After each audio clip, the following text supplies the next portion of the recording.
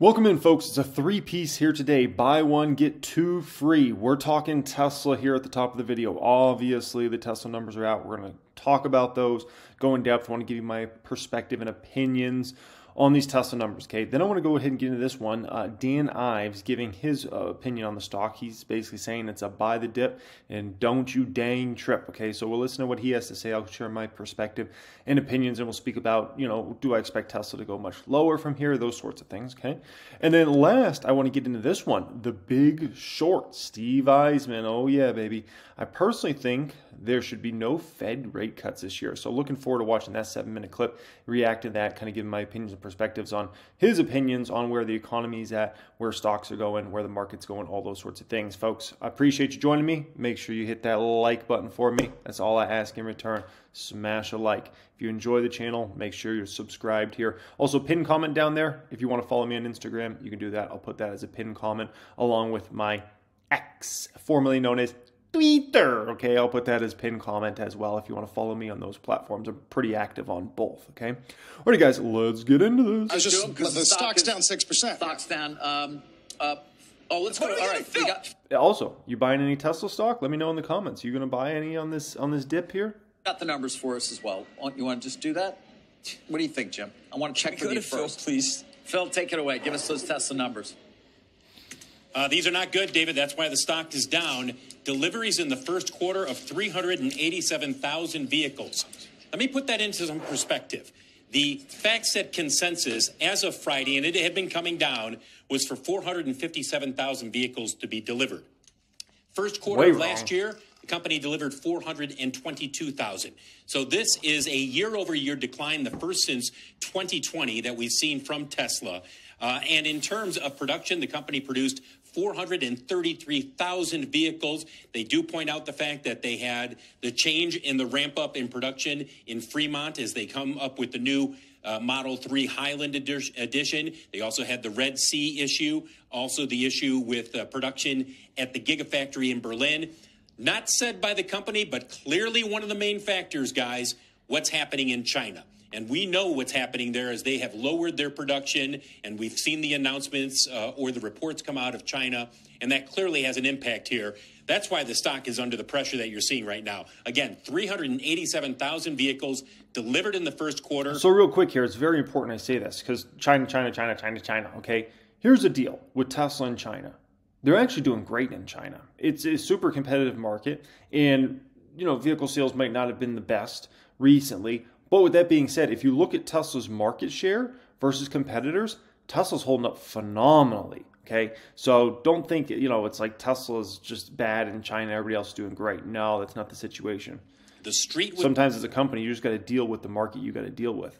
Expecting 457. Even some of the bearish analysts were expecting, 410, 415, not 387. Guys, I'll send it back to you. Quick. Sorry. Oh, I was going to say, Phil, full year estimates, I guess we can say goodbye to some two handles, right? Oh, I think that's a given. I think that's a given. Most were already bringing them under 2. We had a few people saying 1.91 million deliveries for the year as the estimate that they were putting out there. For some perspective, and I don't know if we can pull up the chart that we have showing annual deliveries, they delivered 1.81 million vehicles last year. And if they were to go to 1.92, 1.93, that would be about an 8% increase in deliveries. Now the question becomes, do they hit 1.81 million? Is there a possibility that they don't even make that? That possibility is out there, but it's early, and a lot of things can change. Obviously, production is likely to come back much stronger, and deliveries should improve in Europe. They've been clearing out a lot of inventory in the first quarter, and if things start to firm up a bit, then certainly we expect higher numbers in the second, third, and fourth quarter. To what extent remains to be seen. China's the wild card in all of this, guys. They are brutally competitive in terms of what's happening with EVs and EV pricing, and that's having an impact. There's no doubt that that's having an impact on Tesla. And remember, Shanghai is not just where they supply China, but that's also where they supply other markets around the world, so that they can offset some of the impact of just pure China and the competition there in terms of vehicles being shipped to other markets out of the gigafactory in Shanghai. But there's no doubt that this competition in China has had an impact. Now, Phil, I know... All right, before we go further here, let's talk some good, let's talk some bad. Bad, obviously, number missed. I mean, you know, my guy was under 410, who I would say is much more knowledgeable than anybody I probably know at calling numbers realistically. I think they were at like 406 or something like that, if I recall. And so the fact that it came under even where they were at, definitely worrisome, right? And it also shows Wall Street analysts, like, they don't have a clue what's going on, right? The fact that these Wall Street analysts just a few days ago were at 457 on average, 457, 456, company did 387. Like, oh my gosh, they were, you know, analysts, oh my gosh, they missed by a mile, right? The good, if you want one piece of good news in regards to this whole situation for Tesla, and this is really the only good thing you can really gather from it, okay, is now analysts are going to go extremely bearish on Tesla here in the short term. Short term meaning the next 6 to 12 months. They're going to plummet their numbers, their expectations. I mean, absolutely plummet what their deliveries expectations are for this year, production, revenue, EPS, margin. I'm telling you, they're going to just absolutely dump on this stock for the next month or so, okay, and bring down their numbers massively, which leaves Tesla actually into a decent situation where potentially they could actually, you know, have some upside alpha performance there throughout the year if they can come in just a little better than analysts are at, right? Because analysts are going to go extremely bearish on Tesla now. The United States is not at the fulcrum. It is China, and I know the problem's in Berlin, but there's this kind of this newfound, we don't want to go electric, we want ICE. We also are willing to have hybrid in this country. It has reached Americans are embracing hybrids right now. But it's not what. If you're someone who wants us to electrify and get off of nuclear, I mean, go to nuclear and get off of coal and get off of nat gas, it's not going to come together at that level. No, but that's not how consumers think, Jim. No, I think there's very few people in this world who sit there and think, well, ultimately, is the fuel source for this a coal-burning power plant? Is it nuclear? Is it hydropower? That's not how consumers think. You know that. The way a consumer thinks is, you know, what's the best option for me price-wise? And then also, you know, am I comfortable making this transition? And there is no doubt that the recharging issues in this country are a huge issue. The first adopters, they could live with it. Not the people who are now looking at buying a vehicle now. And I hear this time and again from my friends who are considering buying an electric car. Almost all of them say the same thing. If I'm in Chicago and I've got to drive to Cincinnati or St. Louis or Minneapolis, I ain't doing it in an electric vehicle. Otherwise, I got to sit there and plan some ridiculous charging. We test drove Rivian. All I could think of was like what happens on 95. On 95, like, am I going to push it to a road, you know, to a rest stop? I mean, it's worrying. Hey, Phil. The company reports obviously April 23rd, so we'll get a lot more details then in terms of price cuts, what actually meant to underlying cash flows. You were in Chile not that long ago. You know, you mentioned the production out of the Shanghai factory, but give us a sense in terms of your expectations in competition in other markets where the Chinese can come in with vehicles that are still priced far below what Tesla's able to do. Not only are they priced below what Tesla's able to do in electric vehicles for the most part, because of the advantages that they have in terms of scale, in terms of labor costs in China. But on top of that, David, when you go to a place like Chile, the thing that you notice is that the internal combustion engine vehicles, $4,000, $5,000, $6,000 cheaper from a Chinese automaker compared to a comparable vehicle. We compared one from Great Wall versus a Toyota. They were both mid-size SUVs. No comparison at all. And when we talked with consumers, they all said the same thing. It's pretty good. Why wouldn't I buy it? It's $5,000 cheaper. And that's the competition that not just Tesla, but all automakers are facing. And in terms of EVs, yes, Tesla is king of the hill in the United States and was king of the hill up until the fourth quarter with BYD. Full year numbers, I think BYD probably passes them this year. They're still very formidable, and they've got a lot of advantages. But they are facing a period here where they've got to deal with softness in a number of key markets. All right, hold your flippin' flapjack and horsies for just a moment. Oh, why don't you have a look at this? This came out 5 hours ago. BYD, this is out of Reuters, BYD hands back top EV seller title to Tesla after Q1 sales decline. BYD, China's biggest EV maker, reported first quarter 2024 sales fell 43% compared to the fourth quarter of 2023, handing back the title of the world's biggest EV seller to Tesla, winning it all last year. So, the moral of the story is there's problems that are way more broad than what's going on with good old Tesla Tesla. And the fact is, they want to say this, the way some of this commentary sounds makes it sound like Tesla's losing in China. Like they're way behind, like they're doing bad, like their market share is horrible. And then you look at the reality from a few hours ago in Tesla's top seller. It's fascinating, right? So, let's get into where we go from here. But the bottom line is the long term still looks great for Tesla. Short term, crap. But we all know that. Like, this is not a surprise to any of us, to be quite frank. Well, it wasn't a good quarter. I want to get to Dan Ives and everything he's got to say. Of course, longtime bull on the stock from Wedbush Securities, Managing Director of Equity Research. Dan, I'm reading your report, which you wrote very quickly. Let's call it as it is. While we were anticipating a bad quarter, this was an unmitigated disaster. First quarter deliveries was a nightmare quarter for Tesla, you wrote. Elon is now pressured by the street, and China demand remains very soft. And you also say, in this case, street criticism is warranted. But then I end, and you still have an outperform rating, and I wonder why. Hey, look, I mean, for the long term, like in terms of the actual opportunity for EV, for full self-driving, for autonomous, that's still there. But let's just call it like it is. This is no smoke and mirror. I mean, if you looked up train wreck in the dictionary, you'd see a picture of Tesla's 1Q quarter. And, I think the big problem is deliveries. How do you reverse the trend? And that's why I believe this is a fork in the road. In other words, Musk either turns this around, whether it's cutting prices, put the strategy in place, or David, I think we sit here maybe 3-4 quarters from now, and this was actually a seminal moment and the start of what could be some darker days ahead if they do not turn this around. All right, but what does the turnaround look like? You say cutting prices.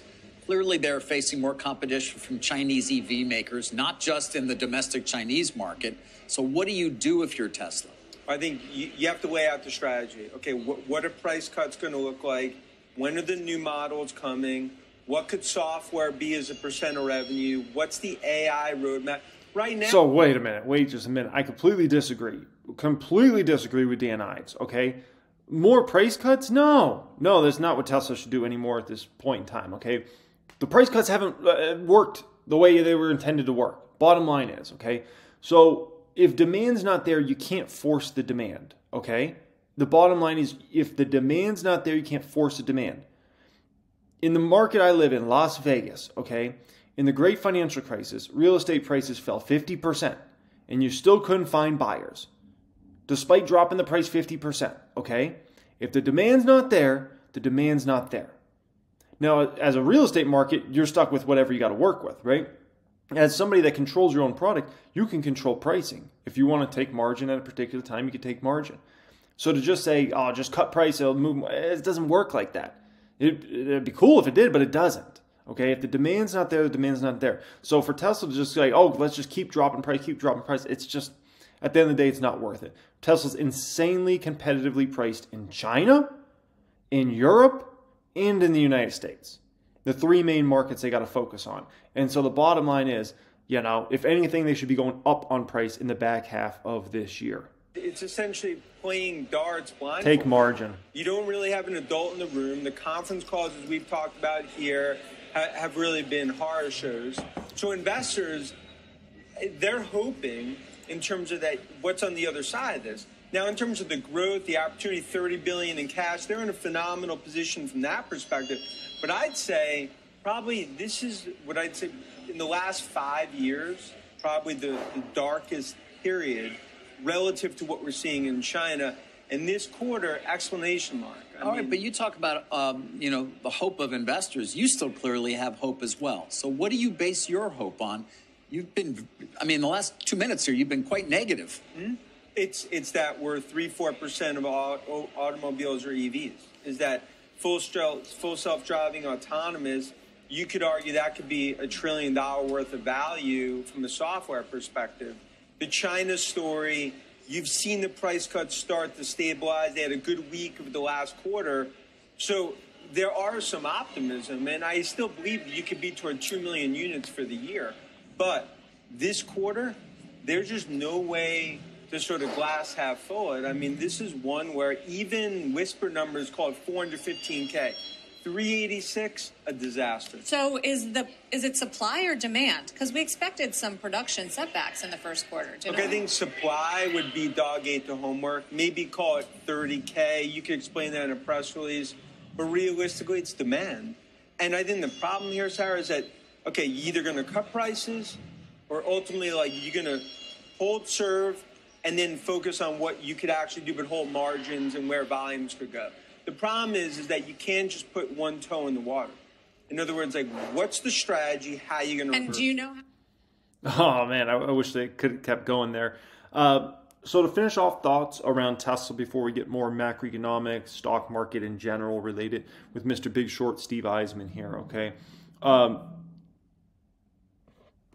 I did some very important things in the main channel video last night, right? I went back throughout history throughout Tesla's, past 10 plus years and showed you different time periods where Tesla's revenues downtrended. And there was actually a really substantial downtrend. I think it was when they went from Q4 2018 to Q1 2019. And I believe their revenue fell something like, it was in the 30 to 40% range on a sequential basis, which was a pretty shocking drop at that time, right? And it could have been very easy to say Tesla's best growth days are behind the company now at this point in time, right? Obviously, I was completely wrong. And then I showed other periods in 2015, 2016, other years where revenue actually declined for the company. And no one remembers those quarters now, unless you go back and you're, a math nerd like me and a stock nerd, and you like to go back and look at historical data and numbers. No one else is looking at that, right?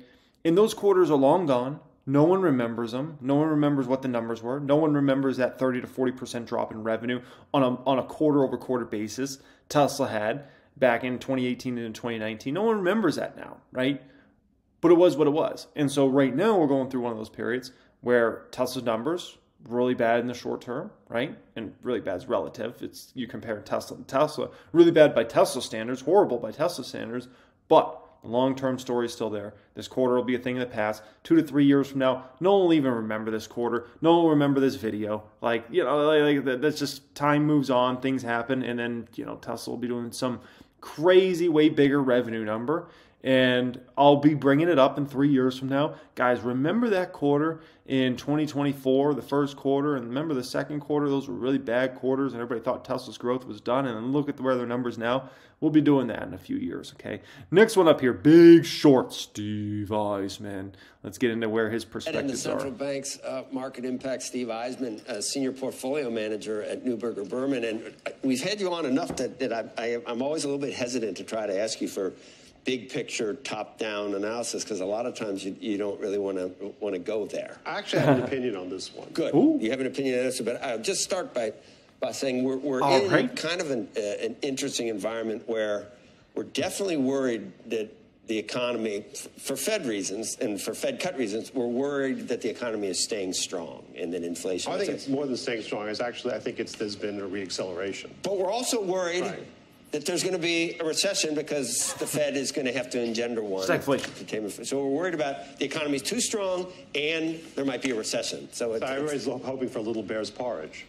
Exactly. Right. Something just right. Because we're worried. And has that ever happened? Can we really orchestrate that? Yeah, we have it right now. Everybody should just relax. So is that your view right now? My view is I feel that ever since Greenspan was in charge of the Fed has always been extremely insensitive to its own impact on markets. And, when Powell said, I think it was last week, it feels like an eternity ago, that financial conditions are tight, I was like, what planet are you on? So, I mean, my view is the economy's fine. There should be, I personally think there should be no Fed cuts this year. And, you know, the market will do whatever the market does, but the economy is fine. And why would you cut? You know, my actual fear is that if the Fed were actually to cut rates, the market goes into it becomes, I guess, bubblicious. And then we have a real problem. So, you know, things are good. The Fed should do nothing and wait for data to get weak. Because there's no weak data. We still argue about, do you look at rates in absolute terms, or do you look at them as, you know, that debate bores me. But in absolute terms, really does. They're not. In absolute terms, they don't seem high, but they're up 500 basis points. So and has anything bad happened? Nothing bad. No, that's happened. What I mean. So I remember 7 and 8%, and businesses did just fine. So the economy is good. I actually think, like I said, it's re-accelerated somewhat. Why would you? On what basis would you cut Some rates? people think that the shock of 500 basis points is dislocated. Yeah, well, they've been talking about that shock for the last 2 years, and the economy stays fine. So what's causing the Fed to talk about 6 rate cuts 6 months ago? My personal opinion is I think Powell is deep down is just a dove. He's always been a dove.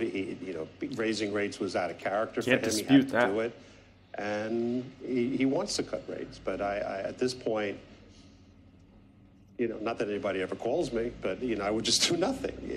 Why would you do something when the economy is fine? You don't think we need to raise? No, I don't. But actually, my fear is that if they cut, that eventually we'll actually have to raise. That would be the worst possible thing that could possibly happen. So, one of the things I've learned as a portfolio manager is maybe the hardest thing to do as a PM is to do nothing, because it's so easy to actually do something. And it's the same thing with the Fed. It's so easy to do something. They could cut whenever they want to cut. The hardest thing to do is just to sit back and say, okay, everything's fine. Let's just sit and wait. And if things get a little weak, then we can cut. You don't think... Oh, man. This reminds me of I put this really in-depth video together yesterday for the private group members. If it was a private stock group members watching this right now, you're going to know this video. But I put this video together yesterday for my private group and went very into detail on over-trading in the market, making too many moves. And you heard what Steve Eisman said just there, right? A very veteran individual in the market. He says the hardest thing to do is to just not do anything. Now, what's very important about that, some gems here for you, is in regards to yourself, you watching this video right now, the hardest thing to do many times is not do anything. But many times it's the best thing you can do. Don't feel like you got to sell this stock and position over here into this one. I'm going to sell this stock and I'm going to position over there. Like if it's a really thought through decision that you thought about for weeks or a month or whatever, okay, fair play, right? But if it's some rash decision, like you feel like you just need to do something, likely it's your brain tricking you. A lot of times it's best to not, you don't have to do anything, okay? I've been considering selling Texas Roadhouse stock for like over a month now, I think at this point in time, right? And maybe I do that at some point in time, but it's like a long consideration process. But many times the best thing you can do is don't do anything, okay? And it's difficult. People don't understand how difficult it is until you get in it, right? And then, you feel like you got to be productive. You feel like you got to make a move out there. And many times it just doesn't make sense. The bubblicious. Are we pre-bubblicious yet? I mean, we're getting it. Look, the market, but the fundamentals are really good. One thing I always think about is, 1999, 2000, when the market definitely was in a bubble. But what killed the bubble was not that it was a bubble. What killed the bubble was that the Fed raised rates a lot and put the economy into recession. Yeah. It was the recession that killed the bubble, not that small it was recession. So what do you think is driving this economy, though? Is it new productivity gains that somehow AI is coming? I think the two big things that are happening right now. No, I don't think it's the liquidity per se. I think it's real fundamentals, that there's real AI, there's real investing, and there's tremendous amount of money being spent on infrastructure, and there's still a shortage of jobs, so the consumer is fine. It's a nice, it is little bear's porridge in a way. So why would you spoil it by raising rates, by lowering rates? But just going back to like 2000, like the idea of a bubblicious situation at that point, you said it was the Fed raising rates that made it. I mean, the Fed raised rates and then made business models where you were making no profits. Right, but today, the companies that people talk about are real companies that have real revenue, that have real earnings. I mean, look, NVIDIA's earnings have tripled. I'm just saying that it wasn't necessarily the Fed just raising rates. The Fed raised rates. And I'm not feeling Becky's sweater situation here. Like, that's something you could rock in maybe like December, but I feel like only December. No, but then the economy actually went into recession and the speculation went out of the market. Can I ask a question that may seem political? We're in an election year. Yes. And depending on the political channel you watch, you might be told that the economy is terrible and that folks are spending, inflation has run away, right. Costs of everything are up, everything is, the sky's falling. Right. And then I'm hearing you, as someone who's in the markets, say the economy is great and that this is actually like a Goldilocks. Please moment. Don't say that word Goldilocks. It's very sensitive. Whatever you want to call it. Larry Kudlow used to talk about that. He used to drive me nuts. Whatever you think this sort of moment is, and I'm hoping that you can square the circle, if you will, of how these two ideas could exist, unless you just believe that one. Say the Biden economy is great and it's not getting credit is really where we head with many guests. But it's fair. It doesn't get credit. I mean, look, the unemployment is really low. Wages are still going up. Wages are just finally going up. For a few years. They're below, people's spendable income is still below where it was when he took office. That's fair, but the trend is up. It has been, and people still have savings. The only thing negative you could say is that there's been inflation, so some things are harder to buy and harder to buy. Yeah, a little bit, 30%. But okay, that's fair. But inflation is starting to come down, or at least it's flattened out. The rate of increase is coming down. Right. Okay. But, so wages are still going up. All I can tell you is that you're calling for deflation, which would be worse. I'm not calling for it. No, I'm saying, but I'm fairly certain, if I had to guess, I believe Joe here is a Republican, and I believe the other guy is a Democrat. I mean, I don't know for sure. I just watch the show enough that I can usually figure out who's on what side, and I believe that's the situation. Nobody wants that, but the price increases are in. And for everything. That's fair, but the only thing I would just say is that there's no sign that the economy Becky's hard to tell.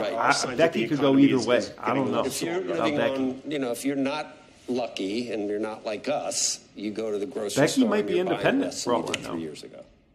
Okay, maybe. But still, things are still pretty good overall. For us, things are pretty good for most. Oh, man, interesting chat and debate there, okay? All right, guys, hope you enjoyed today's video. I appreciate you joining me. Pinned comment down there will be if you want to follow me on IG, Instagram, and then the other pinned comment will be if you want to follow me on X, formerly known as Twitter, okay? Much love, guys. Appreciate you joining me, and have a great day.